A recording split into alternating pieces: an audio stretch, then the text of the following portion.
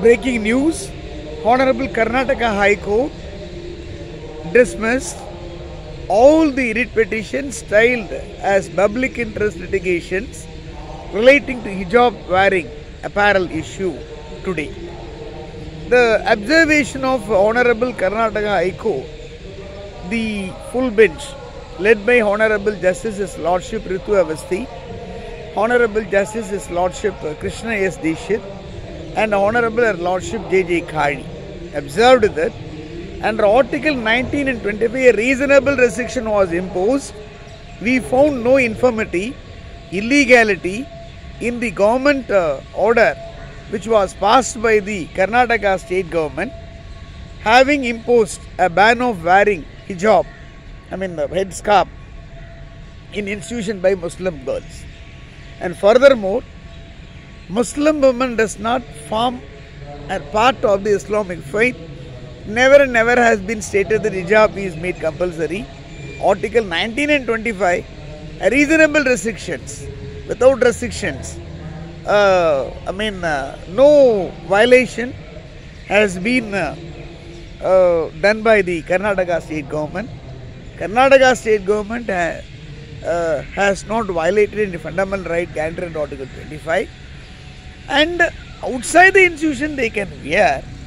And moreover, a battery of eminent advocates are also joined and filed the WP style PILs which those are not maintainable. If anyone who has aggrieved, they can seek a writ of mandamus under writ petitions in general.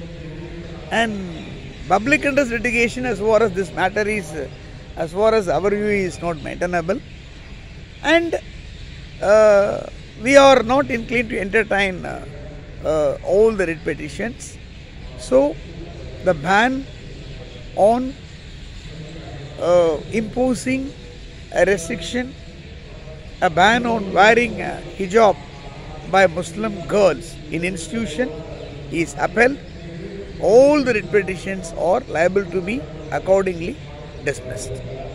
So now they have a chance of preferring an SLP, Special Leave Petition under Article 136 of the Constitution of India before our Honorable Supreme Court of India. This is the present status. And furthermore, they had observed Shariat law is not enforced, and Shariat law is not a law as far as our Indian country is concerned. We are bound only by the Constitution, which is supreme, that is prevailing and existing in India. So as far as our Constitution is concerned, any reasonable restrictions can be imposed under Article 25, freedom of religion. The Honorable Bench has observed.